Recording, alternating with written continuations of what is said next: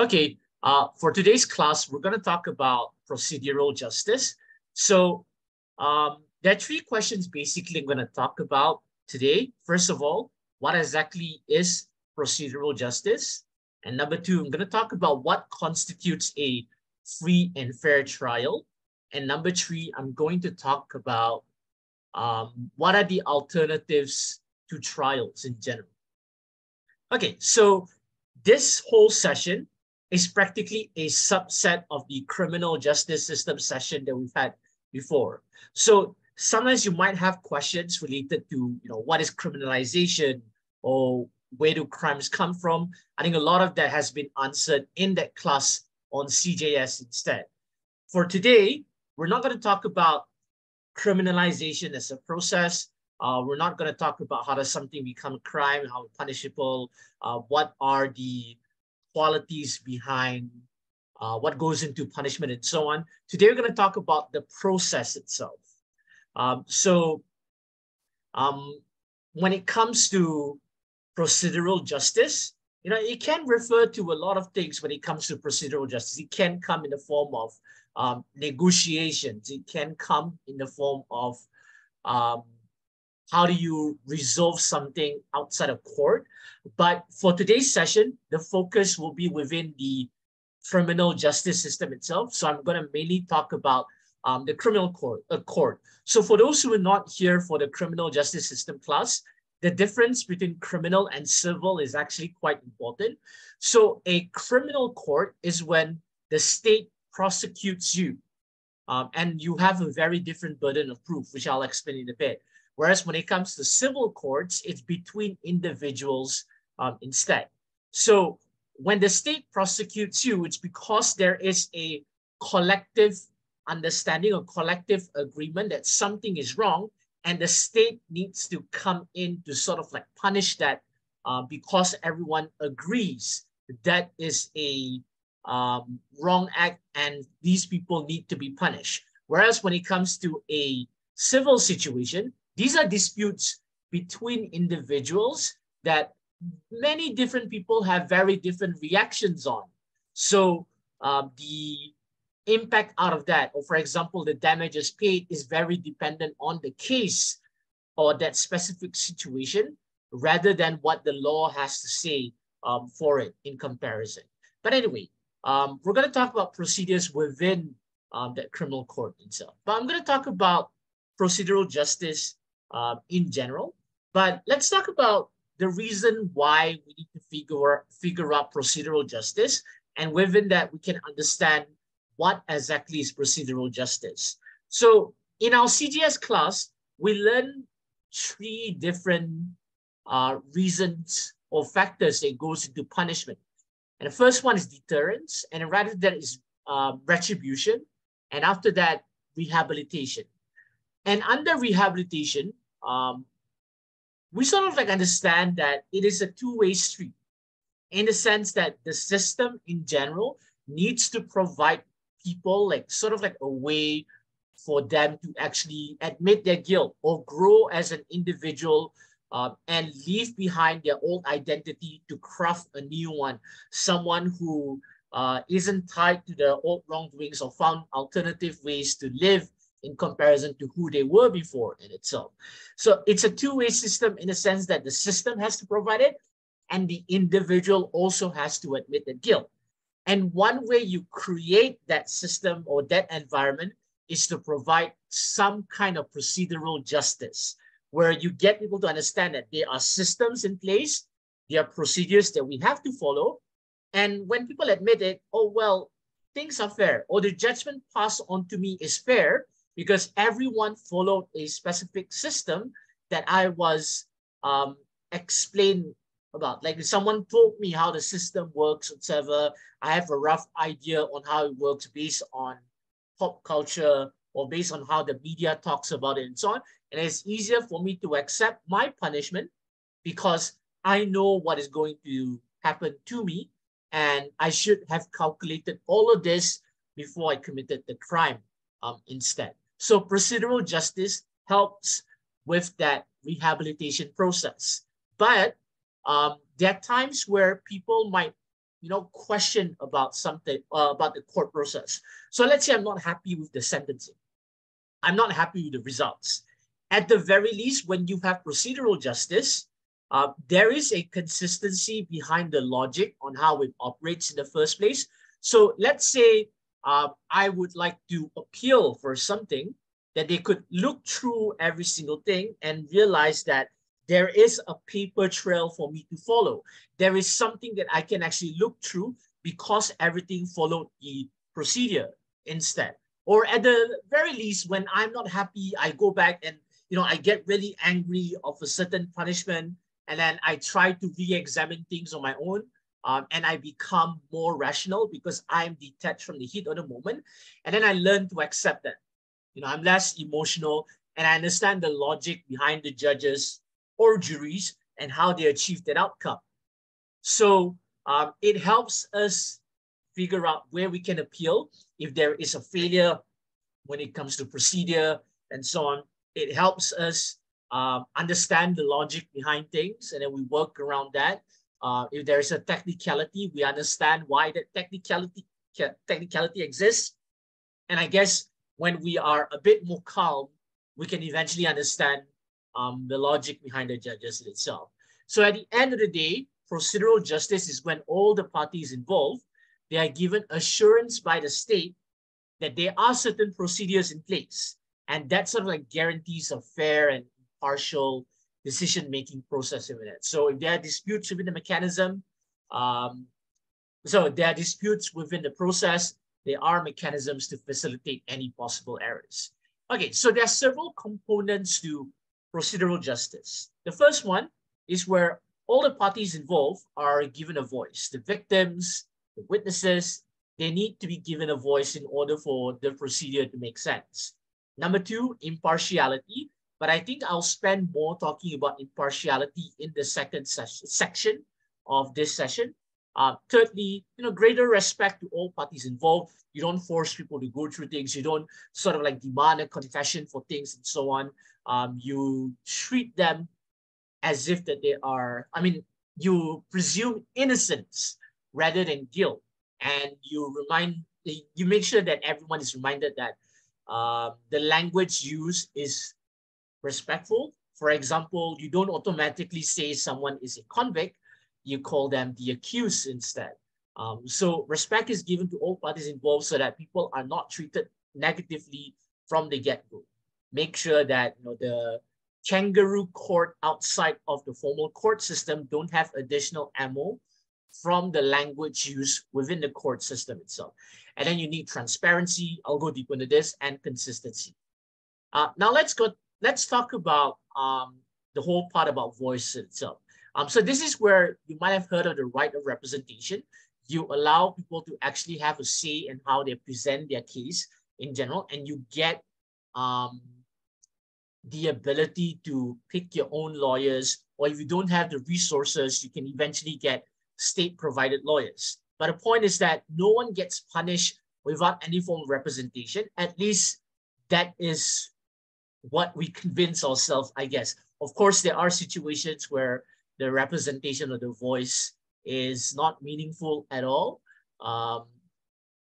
And I guess I can share videos a bit later of how there are migrants from Mexico who are sent to these immigration courts in the United States, but they cannot represent themselves, maybe because they don't have like a proper lawyer who could be dedicated to their case, or probably they don't even have a lawyer at that moment, that they can't speak English, they only speak Spanish, they can't exactly defend themselves in court. And in worst case scenarios, there are situations where these people are minors, they can't defend themselves in that situation. But theoretically, or at least in principle, we are supposed to give people a voice, make sure that their case is represented in the best way possible, and there is no malicious intent by anyone representing them. Make sure that whatever perspective they have to a certain situation, someone is there to talk about it, and maybe the lawyer is not trying to actively sabotaging them instead. So that is from the perspective of the accused, but you can also have witnesses or victims who can also be called into court to give their perspective on the process or the crimes in general. And that is a cornerstone of procedural justice. If any of this element is missing, and there's a possibility that people don't perceive justice in this situation. The second thing that we might want to talk about is impartiality. Like I said, I'm going to talk more about this a bit later in the second session. The second section of this session in itself. Impartiality is when judges are expected to be fair, free from whatever biases or influences that people may have. And as what we learned in our class on governance early on, judges are only expected to read and interpret the law. Judges don't write laws and they don't simply throw anything whatsoever. If there are times where judges somehow have some kind of independence, that is because the law has given them the power of discretion. So for example, if there is no proper punishment ascribed within the law, then the judge would have a discretion on how it happens. So if there is a mandatory minimum, then the judge has to follow through that. The whole point here is that judges only read and interpret the law, and they apply it according to case-by-case basis whatsoever. Another angle when it comes to impartiality, and I guess this is not applicable in many countries, like for example, Malaysia, is that there are also jury systems in different criminal systems, criminal justice systems, whatsoever, and they can be pre-selected. So you can always filter out juries that might be biased. So this is why if you were to watch shows like Law and Order, there will always be a period where they get to pick and choose who the juries are. They question the credibility of these juries, their characters, are they racist or not? Do they have certain biases to the clients? Do they hate the client's character? Are they of sound mind or not in itself? So yeah, it allows lawyers to come in and do this whole performance to show that these people are impartial in the first place, and everyone can agree to a set of juries that they can trust whatsoever, and so on. Now, in the context of criminal law, judges are expected to judge based on, or the metric is based on beyond reasonable doubt rather than balance of probabilities. Balance of probabilities is what they use in civil cases, and I'll explain that in a bit. So beyond reasonable doubt, when, well, you cannot have any doubt anymore. It is confirmed that this person actually did the situation. Like, you can't muddy the waters anymore because an evidence is so strong in itself. So when someone says that, let's say, for example, Najib is found guilty of a crime, it is not him being guilty because there is some tangential evidence that has led to X, Y, Z, and so on. No, that is not the case. Criminal courts have a really high standard. Criminal courts are when judges say, I am no longer doubting the situation. There is only one answer to this, nothing else. And that can be questioned. So it's a very high standard in that case. Versus, let's say, balance of probabilities. Balance of probabilities is when one version of events is more probable than the other. So the probability of this happening is high. But criminal courts cannot work on probability. It must work with that assurance. Yes, this person is guilty instead. In civil cases, you can do that because that's like, fights between people in comparison. So in civil cases, they might say the probability of your words hurting my business through your defamation is quite high. And if the probability is convincing, then the other person has to pay damages instead. So it's a lower standard, but it's much more reasonable in that sense because it's a conflict between people and the damages, and you can't exactly measure damages like how you would say that, oh, this evidence eventually lead to X, Y, Z, and so on. So crimes need that evidence. The reason that why that is the case, why you have reasonable doubt, it is because you don't want to send an innocent person to jail, even though the chances are um, low, and that says that the chances of someone who is guilty escaping is there, but you just don't want to risk it, regardless of who they are. And it could derail their lives, derail their careers, and so on. So you need a really strong guarantee in itself. So this is why we cannot work on probability. But also at the same time, the problem with probability is that it's still dependent on human relations, whatsoever. And you don't want things like bias or character assassination to sort of like get into the system. And that probability might harm how a person receives that punishment, and that affects their rehabilitation instead. So if somebody thinks that, or the probability of them accusing me of this because they hate my character, because I look like the bad guy in this situation, does not mean they actually did the crime. So that affects how they think about their sentencing and how they refuse to follow through rehabilitation procedures. And you get really people who are stubborn throughout the process and they stay longer in jail, or they might go back to their old ways because they don't think through, or they give themselves the excuse and say that the world is against me and stuff like that. So it needs to be perceived in that sense. Then, of course, you need some level of transparency when it comes to procedural justice. The reason why this transparency is important, it is because it's not just about you as the person going through the trial. It's also about how you can get other people to perceive it. How your friends at home look at your trial and understand things, how things get reported, whatever, because you might be innocent and acquitted by the courts, but because it's not transparent, somebody may say that, oh, you were released because of a technicality.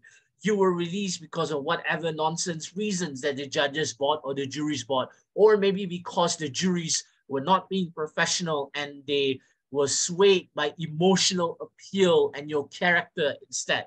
So people can say, wait a minute, if you're not happy about things, things are transparent. You can see the whole true process instead. So how does it look like?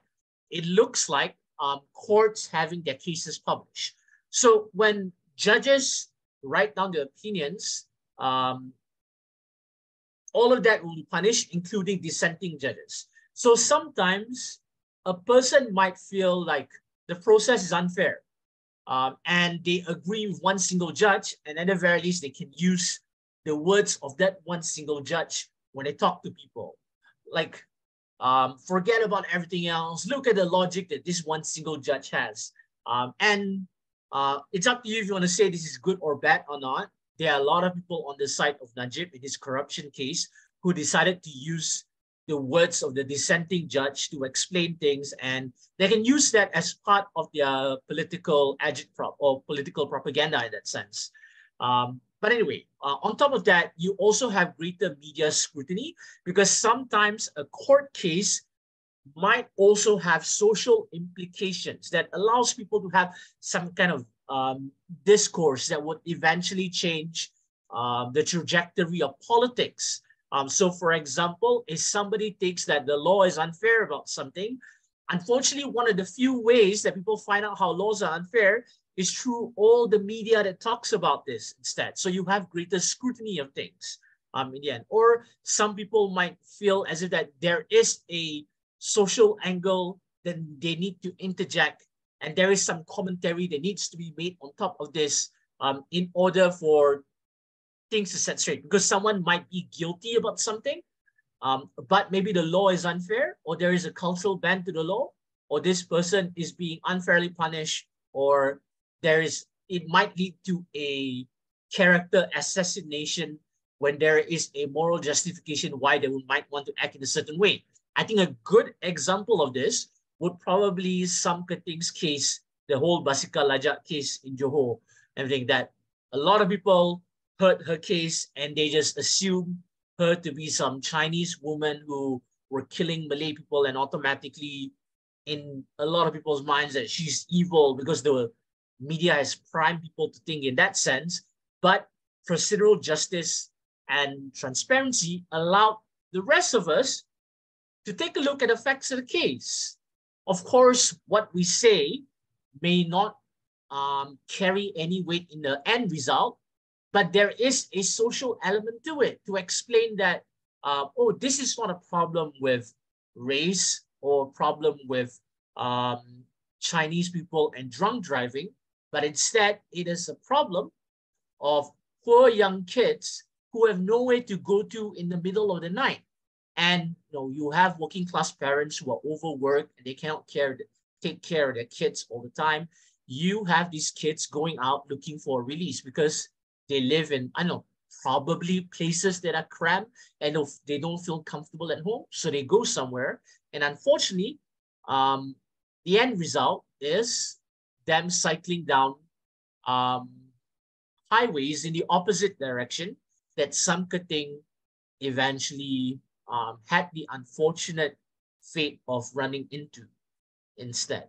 And all of that context can only exist if there is some level of transparency within it.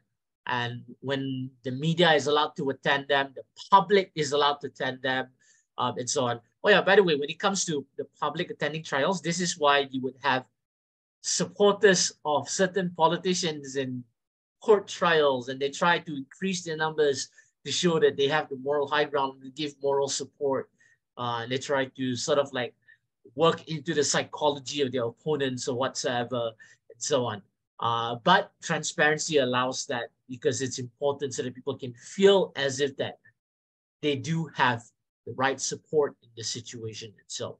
And then also you have the ability to talk to different groups of people about your case, as long as it doesn't approach contempt of court, I guess, as long as you tell the truth, it will be fine. You'll be you are allowed to do that. You will at least have transparency with it. Okay, the next thing that you need to consider in procedural justice is consistency. Like I said before, courts are meant to read and interpret the law. So the laws have to be applied in the same way throughout the process. It cannot be applied differently. If it is applied differently, I guess there needs to be a justification, especially why another person might have interpreted things wrongly in the first place, and this is a recorrection of it. But the whole point here is that there is some level of consistency on some level. You have case law that you could actually refer to whatsoever. So laws are being read the same. No laws are made up on the spot. Everything has to be based on the books. And at the same time, when a person has multiple charges, you cannot lump everything together. Your charge sheet has to have only one charge inside. So courts cannot jump from one crime to another and so on, or else it makes it hard for everyone to follow through the case, or it muddies the case and so on. And that could lead to a miscarriage of justice instead, and a case will be dropped. Interestingly enough, this is what happened to Samkating. In her case, there were multiple charges attached to that single charge sheet, if I'm not mistaken. And that sort of like allowed people to sort of allowed the judges a reason to drop the case. Not to mention there's already a very good social reason behind it, and so on. But the point is that she got off on that technicality, and it's important because you don't want someone like Samkating to eventually create this perception that the courts are being unfair because they don't follow procedure that was promised unto them in general. But the point is that you have to remain consistent, and the guidelines, the standards are the same so that all of us can reasonably predict what is going on in that situation. Okay, considering this, I think we can move on to the next part of this session, which is what is the right to a free and fair election, and what constitutes that right in the first place.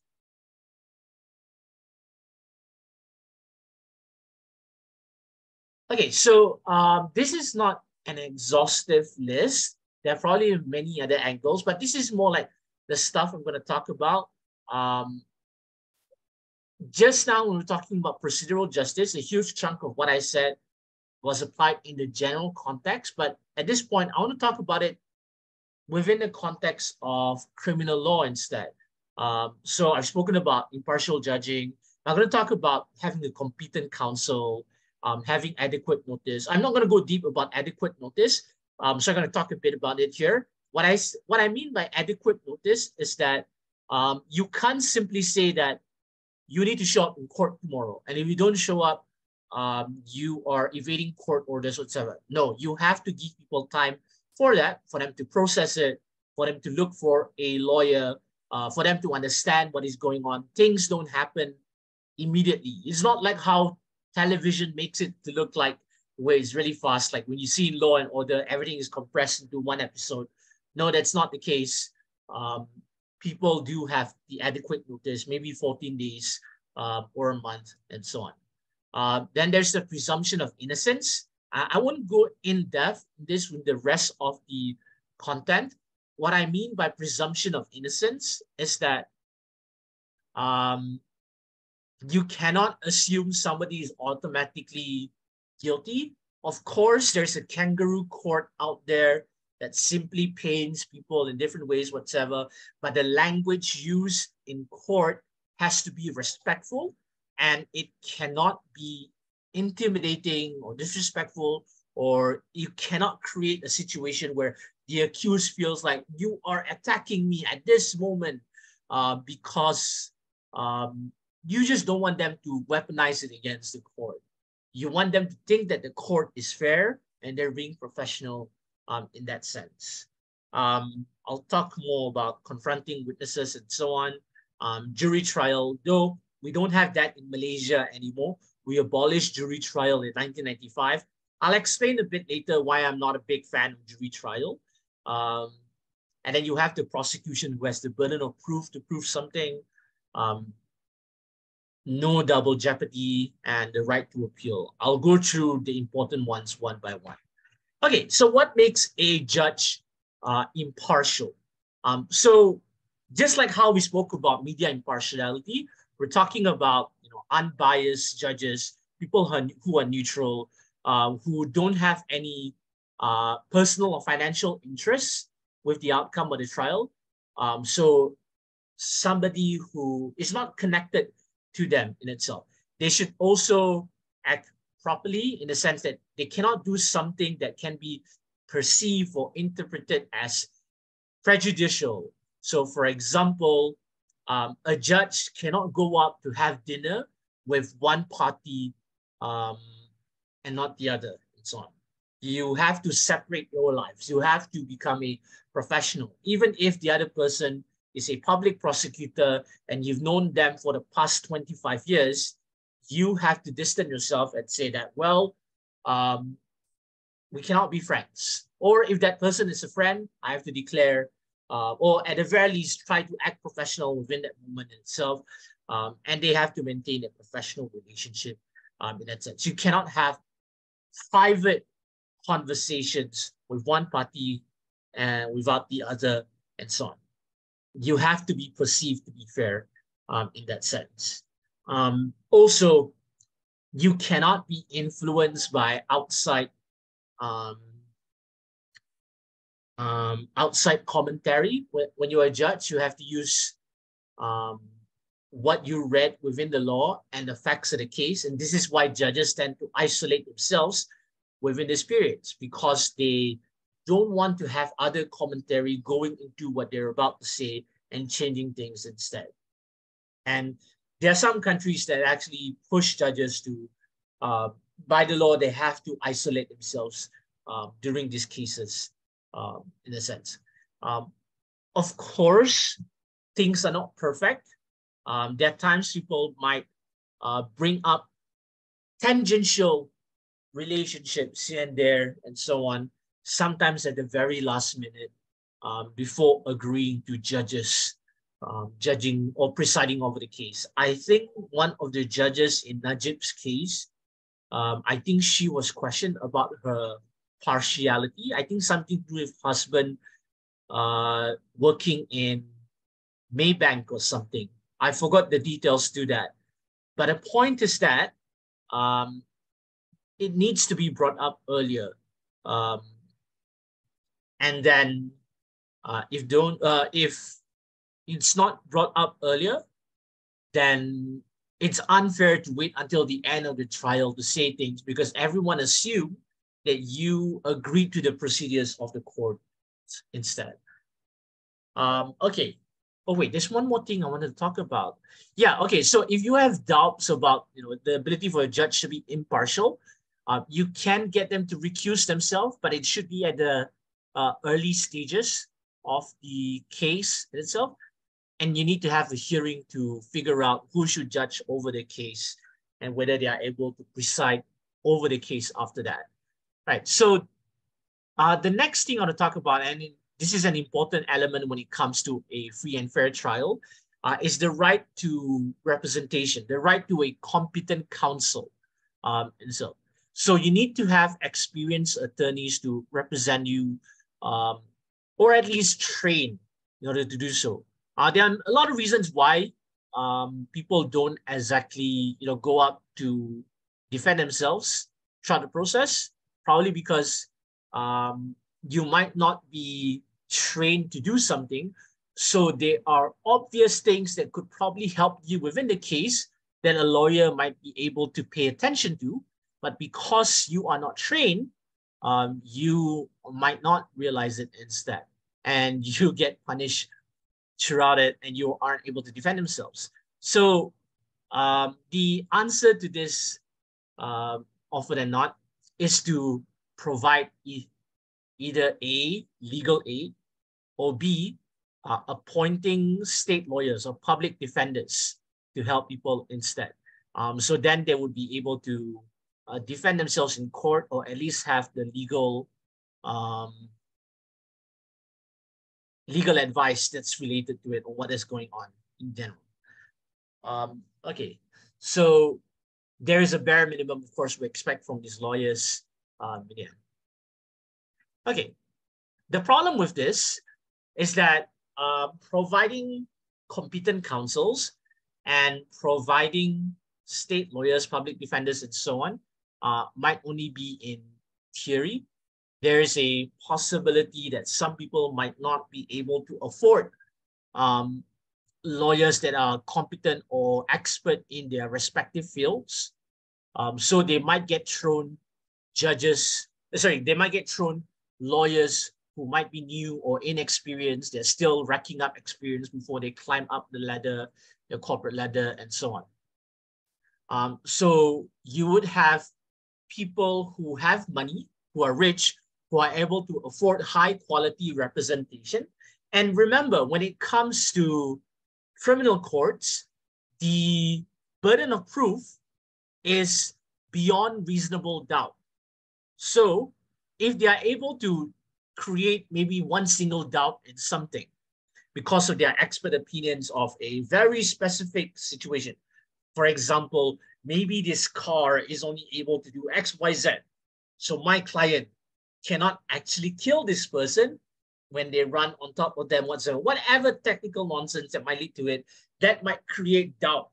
And it might create convincing doubt when you have expert witnesses called in by expert lawyers who's able to get people off the case in a sense. So what would happen here is that people who are rich have an easier time, or they are able to reduce sentences because of their expert help that they get. Or the opposite happens, where you have people who get lawyers who aren't that good, so that would eventually lead to people more likely accepting plea bargains, or people more likely to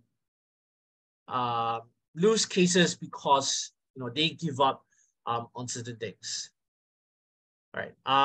Then there is a question on whether we should force everyone to use public defenders, in which I could empathize, even though there are many logical reasons why not. The first one, of course, we spoke about earlier, equality. But an angle that I didn't discuss earlier, I want to talk about is that if you force rich people to also care about the quality of lawyers or public defenders, then they would push for good lawyers to be in the system because they know it is a gamble. They might get good lawyers, they might get bad lawyers. So the best thing for them to do is to make sure, or at least rich people in general, to make sure that you raise the tide for all boats instead. But also at the same time, when all lawyers are forced to go through the public system, then they will be made accessible. So if there is a lawyer that is good in murder cases and they could defend people who might be innocent, they are also accessible for people who are poor. They're not for the top 1% where certain politicians or CEOs are able to access. Everyone gets to access them. So it creates that great level of accountability within the system too. So the more you put rich people's lives in danger in some sense, the more they will care about procedures and they have the ability to actually improve the system just in case they might have to go through it too. But there are problems, of course, with public defenders because it is a public job, or as in it's a government job, part of the civil service in some sense. You don't have a lot of money in that. Everyone is very reliant on salaries and so on. So you don't actually make a lot of money like being a partner within a law firm. So you would end up with high caseloads because not many people are interested. And unfortunately, the poor end up in these kind of situations more often than the rich. So this could lead to lack of attention for certain cases. So there's a possibility that a certain, let's say, a reckless driving case might not be that serious, but because there is no proper attention from the right lawyer, people still get punished anyway.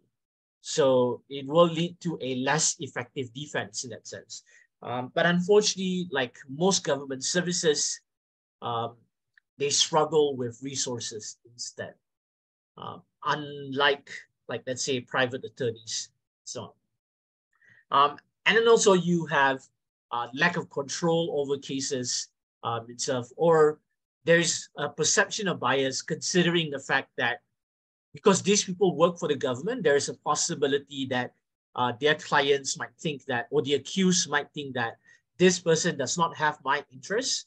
So they might feel a level of distance from their lawyer and they aren't able to actually communicate properly or form relationships in order to create an effective case. So they're quite hesitant to talk about things instead, knowing that this person is working for the government and probably knows the public prosecutor, hangs out with the public prosecutor and so on. So they might feel like there's a distance. So that's a problem of public defenders. Whereas when it comes to a private lawyer, sometimes the private lawyer would even try to become good friends with you instead. So you are more willing to talk about the details in case they gain their trust and so on. And, you know, public defenders can try to do that, can try to gain your trust, but there's an upper limit on what they can do. But also at the same time, there is an upper limit to their personal attention because they're going to cover like 1,000 cases within a short period. And there are many cases that are waiting for lawyers right after that. So then they have to give up on a lot of things. Okay, so the next thing I want to talk about, again, this is part of procedure, is that the evidence presented in court needs to be obtained legally. So even if like illegally obtained evidence could help you within the process and increase your probability of getting away with things, or illegally obtained evidence might be used against you or whatever, at the very least, courts won't accept them because, you know, for a lot of reasons I'll talk about later. But in the case of the United States, unfortunately, a lot of these slides is very American-centric because a lot of the debates that we're going to have is heavily influenced by American pop culture. Let's be honest with that. So I will be referencing things like the Fourth Amendment and so on, whatsoever. And that specifically, when it comes to the Fourth Amendment, protects you from unreasonable searches and seizures by the government. So when evidence is obtained illegally, or when it goes against your constitutional rights or whatsoever, it is normally considered quote unquote tainted, considered to be fruit of the poisonous tree in that sense. So it cannot be used to support a person. So we have to admit there are cases that might be dismissed because of the illegally obtained evidence, but you also don't want to put people through a situation where they are being constantly harassed. Someone might confess, and for all you know, the confession might not be honest, and that confession might have been done through intimidation. And you don't want people to live through that. You don't want to have gangsters suddenly showing up at your place, demanding a confession from you, and so on. You don't want people breaking into your house, stealing things in order to prove stuff, because you are encouraging other forms of crimes or intimidation within the process, and you don't know when it's going to end, when everyone just submits one legal evidence after the other instead. So here are examples of illegally obtained evidence. Like I said early on, through illegal search or seizure, there is a possibility there is evidence found at the backseat of your car, but the police didn't have the proper warrant for it. They don't have the right papers for it. Or the evidence could be planted there. So in order for this kind of things to be avoided, you reduce the ability for certain people to plant evidence by discouraging illegal evidence that they might have obtained itself. And then, of course, like I said earlier, coerced confessions. Though some people do argue that when it comes to plea bargains, to a certain extent, it is some coerced confessions, but this is within the context of a trial. You don't want people to be constantly intimidated, and then eventually bringing that up when there is someone disputing the results of a court case. So there is no sense of finality within it. The other example is entrapment. For those of you who don't know what's entrapment is when police officers trick you into committing a crime. So for example, they were to dress up as drug dealers, and then you buy drugs from them, and then you were possessing drugs. The courts cannot use that because it is someone who gave you the drugs or put you into a position that you wouldn't have in the first place because you were induced into it to buy drugs through them. That's why entrapment is illegal in many countries. So cops cannot do this by tricking people and catching people, or else a lot of people who wouldn't have thought of doing the crime in the first place will go to jail. And it's kind of unfair to push people down that road. It's already bad enough. There are a lot of other circumstances that will lead people to crime. The police should not be one of the factors that lead to that instead. Or you have illegal wiretapping and so on. You want wiretapping to be legal in that sense. You want wiretapping to only be taken when there's a warrant to it, when surveillance is given by a higher authority, etc. And going back to, I think one of Najib's cases, I forgot, like one of the secretaries hit a recorder somewhere along those lines.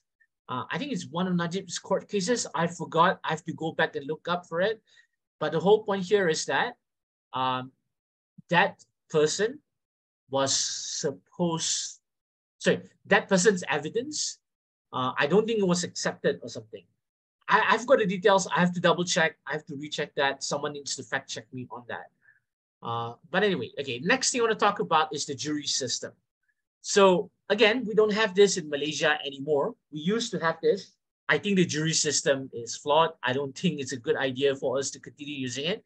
But anyway, a jury system or a jury is a group where you have a jury of your peers selected to hear evidence within a legal case and to also, give a verdict and so on. You might see these as plot lines. I'm pretty sure there's even a Seinfeld plot line where he has to go on jury duty or something. Where they get on jury duty, they know nothing about the law, and so on. And these are random people. They have to do that. That's why you see celebrities also doing jury duty in that sense. But anyway, the reason why it happens is because there's this huge paranoia, especially when it comes to the American legal system, about governments being biased against people, that the government is always out to get them in general. So having juries in the process allows people to have some kind of check and balance. So for example, if my lawyers are able to pick the character of juries or push out people who might be biased, I would feel as if that I have some control over my life or throughout the process instead. And then citizens would feel that there is control over things and feel that the process is fair. And they can be satisfied rather feeling agitated throughout the trials. Okay, the problems that I have with the jury system, well, the most obvious reason is that these people have no training. They have no idea the full details of certain things, and sometimes there are technicalities that juries might not understand, or sometimes juries get swayed by emotional appeal. They get influenced by the character of different groups of people. And because of their lack of training, they don't know how to filter things out and so on. But they can be fair and they might not have biases, but they cannot have the same level of appreciation for they cannot have the same level of appreciation for the law as someone who is embedded within the culture and the system. So it's hard for them to explain things, why something is right, why something is wrong. So, for example, a judge who knows the logic behind the law and why the law is written in a certain way, they could answer certain curiosities. Why do they decide certain things in this way? Why do they follow through with a certain procedure, and so on? All of that can help people appreciate things better. But juries don't have that training, that they cannot provide proper commentary, or there is no commentary to base other meta commentary on. So it makes it hard for people to figure out if this person is fair. If you are fair mentally and someone were to sort of like interview you throughout the process, ask you what's the logic behind it, as an average person, you might not know how to articulate it. Judges might have the ability to do so because they're trained. They have years of experience even before they become a judge. And so it harms people's ability to view things to be fair within it. Then, of course, there are biases that are explicit and there are biases that are implicit. You may claim to be somebody who is unbiased, but sometimes there are things that people just, the way we react, how we live our lives, and so on, would narrow down our personal experiences and that would lead to certain kinds of biases. The media that you consume will lead to certain biases. The kind of stories you appreciate, the people you hang around and so on, would influence how you think. Or sometimes you think that you're not racist, but they are rationalized moments of your life. Let's say, for example, when it comes to the probability of someone attacking or mugging another person violently might be affected through the racialized lens that you have that influences all of this in comparison. It's not representative of how things are supposed to be played out in itself. All right. Then the next thing I want to talk about is double jeopardy. So double jeopardy is basically, to keep it simple, it is a legal principle that makes sure that people aren't able to be punished or tried for the same crime twice. So once you go through the process, you're done. Because you don't want a situation where even if there is a logical reason why you call them back, you don't want them to be called back constantly. So for example, imagine a world where Samkating got off on a technicality because her charge sheet had multiple charges, and that is unfair for the fact that you are talking about multiple crimes um, being accused for here and there, people jumping here and there or whatsoever. Let's imagine that right after this, people found other evidence and they call her in, and it turns out she's innocent again. And then, but they're not happy. They'll go on and on and on and on again, and it will forever make it hard for Samkating to live a life itself. So it complicates the lives of people who might be innocent because you are forever chasing them instead. That is practically harassment at that point. So, okay, so let's move on to the third part. What are the alternatives to trials? There. Okay, so I think we've spoken about some of this before. We've spoken about alternative dispute resolution or out-of-court settlements. Right? So we have plea bargaining, we have alternative dispute resolutions, we have diversion programs, and we have pre-trial motions. The ones I'm going to talk about in detail are plea bargaining and alternative dispute resolution. So I'm going to talk a bit about diversion programs. So diversion programs is where some jurisdictions would allow people to not go through trial if they do certain things. For example, they don't think you are a serious danger to people, so they probably get you to go into rehab, or they get you to go through community service, to pay donations here and there, whatsoever, to make up the loss, whatever things and so on. That's why some people don't go to jail. But in exchange, they have their charges dismissed. So they don't go to jail because people expect them to be of good behavior. It's just that certain circumstances have led you to this. Or you have a pre-trial motion. So for example, there are some evidence that are obtained illegally, so you can suppress them. So then there is no proper case to be brought up to court instead.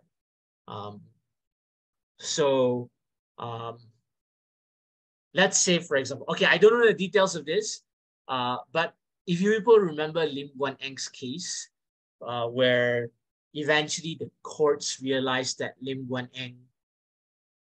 Eng's case doesn't have sufficient evidence, that is because they went through pre-trial motions and they managed to point out, or they managed to sort of like drop the case in order to show that there isn't any actual evidence. A lot of the things are trump up charges, or the evidence that were presented had a political bent to it itself. So I guess you could argue that there isn't a case to be made in the first place. But anyway, let's talk about the other two alternatives to trials. The first one, let's talk about plea bargaining itself. So when does plea bargaining happens? And let's admit it, that sometimes plea bargaining happens because the prosecution team might not have an airtight case, and they might have a hard time figuring out evidence or whatsoever. So what do? Unfortunately, some people lie through their teeth and say that we have X, Y, Z evidence, so you may as well agree now. Let's not waste the situation, waste our times and waste our resources instead. So they offer a plea bargain to these people. So another reason why plea bargains still exist is the overburdened court system. Sometimes the courts have too many cases they have to worry about. The trials take a long time. And this is where the prosecution and defense to say that, you know what, let's not go through this. There's a lot of things that we need to worry about. Let's reduce the case with, lower priority. Or sometimes a accused person knows that they're going to jail, and they think that they cannot get out of it. They cannot afford a good lawyer. They don't know what to do. So they ask for a reduced sentence instead. They don't want to risk that longer sentence after realizing how long they're going to spend time in jail. So they're just going to admit it. Okay, I'm going to spend time in jail 1 year. Maybe I can go out with good behavior within the next few months, or I might be able to ask for an alternative instead. So they just admit to their crime. So they get a reduced sentence throughout the process instead. Okay. But there is a problem though when it comes to, there are multiple problems though when it comes to plea bargaining. The first one is that some people are pressured to get into this kind of things. They feel as if that they should accept the plea bargain, even though they are innocent, because they panic. They think that they aren't able to find the right evidence to free them in itself. They have no idea what other people have as their evidence. So they think that they didn't know that the evidence is weak. So they just accept, thinking that everything is too big for me to challenge. I don't want to go through this mental torture for the next few years. I may as well admit it instead. So they feel this huge pressure.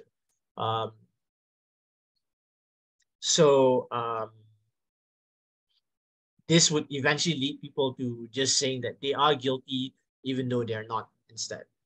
Or they don't have any appeal options, same reason as ever. Or here's the interesting part, is that you have an unequal bargaining power. So for example, the prosecution, we're talking about police officers, lawyers, public prosecutors. You have people like Kamala Harris, who used to be a public prosecutor, attorney general. Public prosecutor and so on. And they're going to determine your lives. And then they would say all sorts of things about you or what they know about the case. And they have their whole experience in all of these kind of things. They can withhold information from you, or they can pretend that, we're going to be lenient as long as you admit to things instead, whatsoever. This is not an individual consenting to things, but instead, this is people argue that this is someone being coerced into agreeing into something that they wouldn't have in the first place. You might want to avoid being in these situations, I guess. And then you have perceptions of injustice where people feel people might view certain trials as necessary. And some people might think that, well, we know this person will admit to anything if it means getting it off easy, because going through a trial is a huge mental process.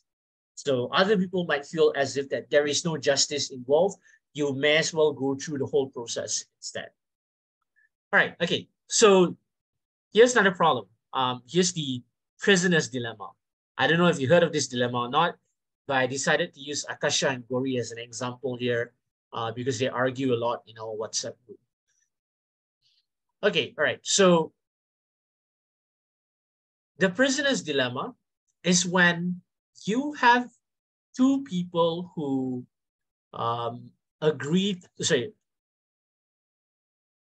two people who are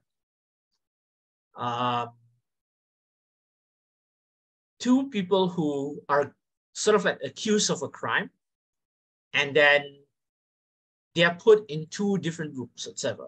So you have one cop going into one room and say, your friend is doing this, whatsoever, you may as well confess, and so on. If you confess, you get X, Y, Z. Or they might just lie and say that, the other person has already confessed. Are you going to confess instead? So there are a lot of elements involved. The point is that they must decide if they should confess, in order to get a shorter sentence, or they stay silent and they risk a longer sentence. The thing is that, if both of them stay silent, both of them would get shorter sentences. But considering the fact that both Akasha and Gauri, they have all sorts of imaginations about what the other person will do. Gauri would imagine Akasha admitting, and he isn't able to shut up when it comes to the crime that they were in together. So she also decides to speak. But for all you know, Akasha might be a good person and realize that he decided to not snitch. And in his head, he thinks that, okay, we may have our differences, but we are UDS. We will stick true together. So unfortunately, Akasha might confess and get 8 years, and Gauri only gets 1 year. So it's unfair to Akasha in that sense. And in that situation, there's a possibility Gauri might not even go to jail, because the court process might have taken a year, because you deduct your years from your sentencing for it. For all you know, Gauri needs to only spend time in community service, whatever, even though both of them robbed the same shop. And Akasha has to spend time in jail while Gauri goes away. So it's really hard for people to get the best results together, because you have no idea what the other person is going through.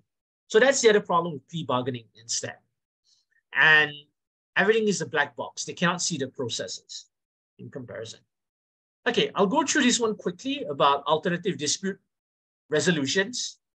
The thing about ADR, I forgot to change the picture here. It's from different slide. The thing about ADR is that it's normally not used in criminal law. It is normally used in civil law instead. But there are times where people do settle things outside of court by admitting that they won't press charges whatsoever, as long as you can settle things outside, and it will be good enough for them. But the whole point here is that it can be a quick answer to things, but there are several reasons why ADRs might not be good. The easiest one, the most obvious one is power imbalance. Let's say, for example, when it comes to sexual harassment, the other person might be your boss, or when in the case of domestic violence, it's kind of hard to argue against another person outside the protections of a court if the other person is related to you. So, or you have families taking sides, and the negotiation might not be fair. It all depends on how good your lawyers are. And unlike court proceedings, ADRs are not transparent. Everyone has to sign an NDA or non-disclosure agreement that makes it hard for people to eventually agree on things or talk about things in the end. So it might make it hard for you to exonerate yourself in the court of public opinion, in the kangaroo court outside. So yeah, you need that level of transparency. You have to go through courts. Of course, there's limited remedies. You can't send person to jail, and you can't force the other person to pay sometimes. It's hard to enforce this kind of things. There's a huge pressure to just say yes to everything. Whereas when it comes to a court trial, you cannot just fold in and say yes. You have to go throughout the process, and the process will eventually be scrutinized by a lot of people in comparison. And of course, there is limited precedential value, as in you cannot create legal principles or standards from your case that other people can follow. So a lot of civil cases is very dependent on other civil cases. And let's say that you go through ADR and you settle things out of court. Your cases cannot be used as precedents to help other people. So some people do argue that ADRs are selfish, because you only help yourself as an individual. You don't help other people who might also need that specific principle. So it makes it harder for the jobs of other people instead. Okay, so why do people still care about ADR then? Well, privacy. Some people want to maintain their relationship. So, for example, employer-employee relationship. Some people just want to maintain that, and it's fast in comparison to going to court. Going to court takes a lot of time instead. Okay, all right. Considering all of that, oh wait, I forgot one more thing. I'll go through this quickly. Restorative justice. We can go and read through the slides as quickly as possible. But restorative justice is an alternative to the whole court process where you get people to come together and talk about their issues, and then the state says that we're not going to press charges in some sense. So it's an alternative system, or sometimes you allow traditional courts to determine things or to complement major courts whatsoever. Or you might have truth and reconciliation commissions instead. That could also be a form of restorative justice, where you don't go through the court systems, things are quick, and the focus is not on punishing another person, but the focus is on getting through with things instead. Okay, so let's take a look at some of the debate motions that are related to what I've spoken about today. The most obvious one, this House would ban plea bargains. This House believes that the burden of proof for criminal cases involving figures in positions of power should be on a balance of probability rather than beyond reasonable doubt. Though I might change the wording of this motion instead. This House would ban all private defense lawyers and require everyone to be assigned lawyers by the state. This House would allow illegally obtained evidence to be used in court. This House would ban out-of-court settlements for sexual harassment cases. This House believes that all serious crimes must be tried by juries. This House would end a jury system. This House prefers a world where judges are anonymous. This House would make self-incrimination inadmissible in a court of law. This House believes that post-conflict states should establish truth and reconciliation commissions, as opposed to primarily using courts. This House would run minority communities, independent courts, and this House will abolish all statute of limitations. Okay, that's it for the lecture. I'll share the slides.